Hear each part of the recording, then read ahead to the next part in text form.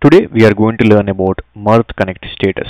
Most of the people who are coming to this video might be confused about what is pause, stop. Both look like the same. So I'll clear all the problems and I'll provide the solutions to you. Not only I'll be explaining what is pause and stop, I'll be explaining about what is a deploying, starting, started, pause, stopping and stopped. There is a complete pattern on how the Mirth Connect works from start to stop. So what we'll do, we'll start with the deploying thing. I'll go to one of my Mirth Connect channel. This is a dashboard. You can remember the name support testing and support testing 2. These are the two channels which I'll be going to use in this session for an example. So this support testing and support testing 2. For example, if you do any changes over here in the Mirth Connect destination or any other place, and you will try to deploy it. Okay. So this is a very basic thing. I'll just do something like D and I'll do save the changes. When I deploy this particular thing, automatically this will go into deploying status. Okay, but as it is too fast, you might not see it. I'll click, are you sure you want to deploy it? Yes. So automatically this has been started and it has been deployed. So initially when the Mirth Connect, when we deploy any channel, it will come into deploying status and it will be deployed. After that it will be in starting position, and even for the starting position you can set in the channel itself once deploy whether to start it or stop. Okay, there will be an option over here which you can set, initial state as started.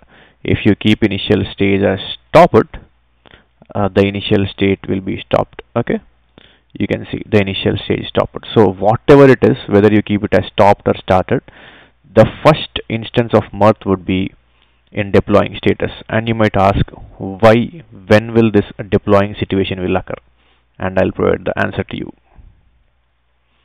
So when you start deploying huge channels where you have like big builds, not small and simple build like this, there are lot of scripts which to be run to deploy this particular channel. So automatically this will go into deploying status. It might take a minute or 2 minutes or 3 minutes, and even for example when you are deploying like 100 channels at a time, you can see a few channels which are in the deploying status. So that's where you will get this particular deploying status. You don't need to worry, you can simply wait for a while and all the things will be cleared and the channel will be moving to starting position or started position as you declare it in the channel. Now we are going to learn about why it will be in starting position, why it will be in started position. So there will be two differences, so starting and started, and we'll learn about that. So we'll go back to our Mirth Connect to look about the starting position. So for example, there are like around 39,000 messages over here which are processing, and I'll generally start them. Perfect. So when you deploy a channel or undeploy a channel, there will be few messages which should be processed in this particular source or destination transformers, and you stopped it forcefully or you paused it, like you stopped it forcefully, or you are doing some changes over here, and when you come back and deploy this, and while it is going from deploying state to started state, there will be few messages, unfinished messages previously, which should be processed completely from source to destination. So if these messages are still in the processing, it will show in the starting position. Means they should clear all the messages from source to destination or any other transformation which are occurring, then the channel will be freshly started. So here we are having all the messages which have been received and processed, so it will not be an issue. When this have been processing and I forcefully have done some changes in my channel, I'll just do something like Q and I'll deploy it. While I'm deploying it, first it will be see here I actually change the position to stop. So what I'll do, I'll remove this from stop to started. Okay, then I'll deploy it. Okay, before coming to see, you can see starting and it started. You got the point, right? So the first it would be in the deploying state, the second it would be in the starting state, the third it would be in the started state. Okay. The only thing about the starting state is like it's just clearing up all the stack messages or which should be processed. Or I'll do another change over here. So always it will loop through these three stages. You might not see it deploying all the time because it would be not a big channel to get deployed. And we will try once again. I'll do something else over here and I'll deploy it and I'll come back to dashboard. Yeah, it is in starting state, now started. That's how the starting and started state works. So you might see it will not be going into started state for few channels. It will be in starting state, means the processing has not been started successfully. The previous messages which have been in different positions of the source and destination, they are clearing up. So you don't need to worry if it is still in the starting position. Depending upon your channel size, depending upon your level of scripts which are running in the channel which you recently deployed, those position will be changing from deploying, starting and to started. Now we are good with these three particular things. This will make it more interesting when it is pause and stopped. You rarely see stopping. I'll even explain when it will be showing stopping, but we'll discuss what is the difference between pause and stop. That would be a much interesting topic. We'll go back to Mirth over here, and the architecture of this channel is like this is a channel, this is a source, and this is a destination. So in real time, you will be getting like hundreds of messages every single second or like a minute, depending upon the channel size. So here actually I am not passing any messages. Those are the messages which I passed long back. So what we'll do, we'll try to stop it. When I click stop, it instantly stopped. Okay, whatever the messages which are going from source to destination, everything got stopped. Okay, everything is in the middle. So you can see once I start and we'll stop it again. When I stop just the channel heading, that's it, everything got stopped. Means everything is in stop position. Okay, even if you have like multiple destinations, everything will get stopped. Means the complete message processing from source to destination or source to multiple destinations will be stopped instantly. You will not have any messages which are processing inside source or destination or any other place. Okay, let's create a small example over here. What I'll do, I'll add another destination. Okay, clone destination. Okay, and clone destination. Yeah. Okay, and I'll save this and I'll deploy this. Okay, now we'll undeploy this for, yeah, now we'll look into this particular thing. I'll stop it once again. That's it, all the destinations have been stopped. Okay, so it is not processing message to anywhere. Now we'll see something interesting. We'll start this.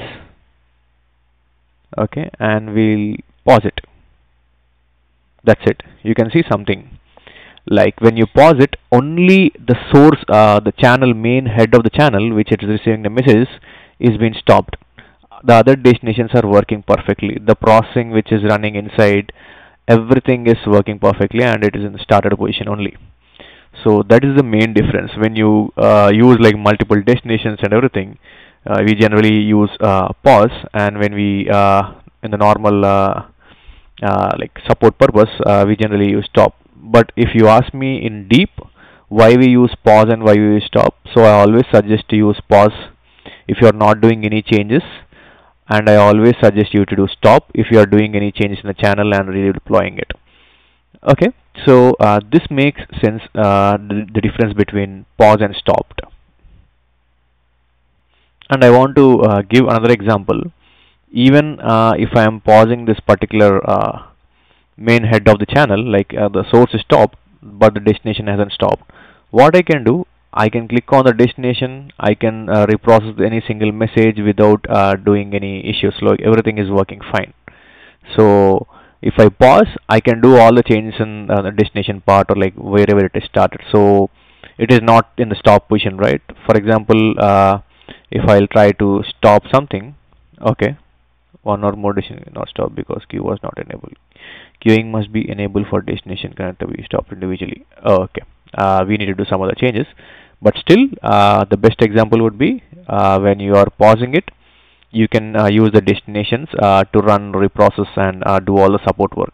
Generally, whenever we are trying to reprocess bulk messages, I'll just pause it away and reprocess everything over here. Again, I'll start. Depending upon different scenarios, we are going to use pause and stop. So pause is for just stopping the inbound. You can say like that. Stop is for stopping the complete entire destination. Now what I'll do, I'll start everything.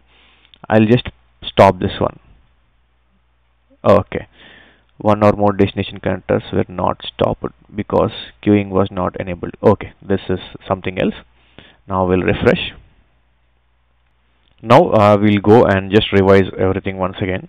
What is deploying? While the channel is still being deployed, when we have like huge channels with huge scripts and everything, multiple destinations, it might take some time to deploy. Before coming to into starting position, it will be showing deploying. Okay, starting.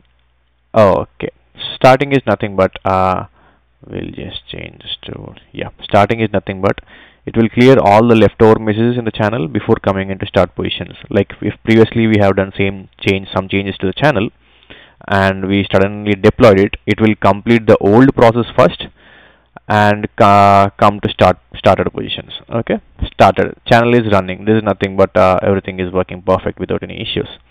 Pause is nothing but only the source is stopped. Destinations will work. I'll just go once again.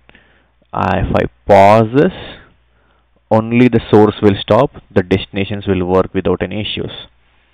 Stopping is nothing but while the channel is trying to process all the leftover messages, it will be in stopping positions.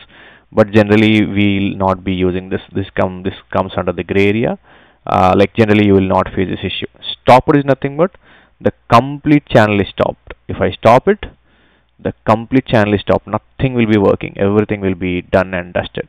Now I'll tell you something interesting. The halt. You might not encounter this in Mirth even if you have a good experience. So halt is nothing but like whenever you have some severe issue in the production and you cannot even do anything. Like if you click on start, stop, it will not change. Like you won't even get options, or even if you get an option, it will not change. It is completely stuck. In that situation, you will can use a halt option. It would indicate in a more critical issue. If the channel is in the halt state, there might be an error or exceptional condition which is making you to stop doing any changes of the status from start or stop. So in that state, when you use halt, the complete server will be stopped, and you will not get any messages like from the complete end. You are going to use this halt. So generally you won't use it, but in case if you face any scenario like all this above are not working, you can do halt. So we covered all these topics. Few of the scenarios might not be, I might not be able to show you in the live screen, like deploying. It will come rarely, and I need to create that scenario. It might take 2-3 hours making this into deploying and different positions. So my main intention in this session was to cover the difference between pause and stopping and stopped, so which I actually covered. So yep, we'll look into more support related tutorials in the dashboard, Mirth dashboard, in future, and we'll continue this session. Thank you.